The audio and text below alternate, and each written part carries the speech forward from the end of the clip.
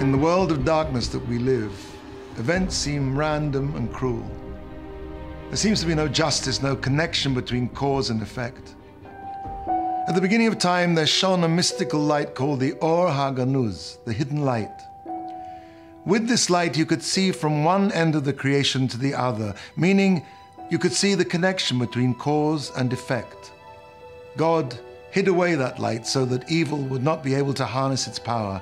And now we live in a world where we cannot understand why things happen.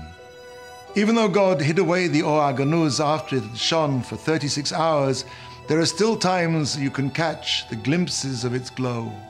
In Parshat Behalotecha, when describing Aaron lighting the menorah, the Torah says, "Vayas Cain Aharon," and Aaron did thus. Now, if you look back at the very beginning of the Torah, the account of creation, you'll notice that the phrase "Vayhi Cain," and it was thus, is appended to almost every creation. For example, when God creates the heavens, the Torah says, "Vayas Elokim es harakia," and God made the heavens, and then it says afterwards, "Vayhi Cain," and it was so.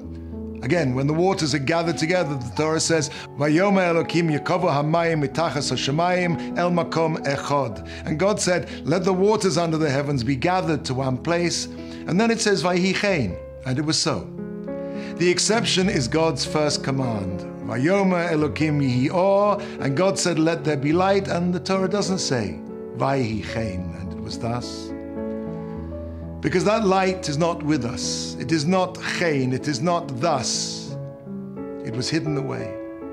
When Aaron lit the candles, he made a tikkun, a fixing in this world, a spiritual repair that brought down that light again. As it says, "Vayas Cain Aaron," and Aaron did thus. Aaron brought down into the world the Ohr Haganuz, the hidden light.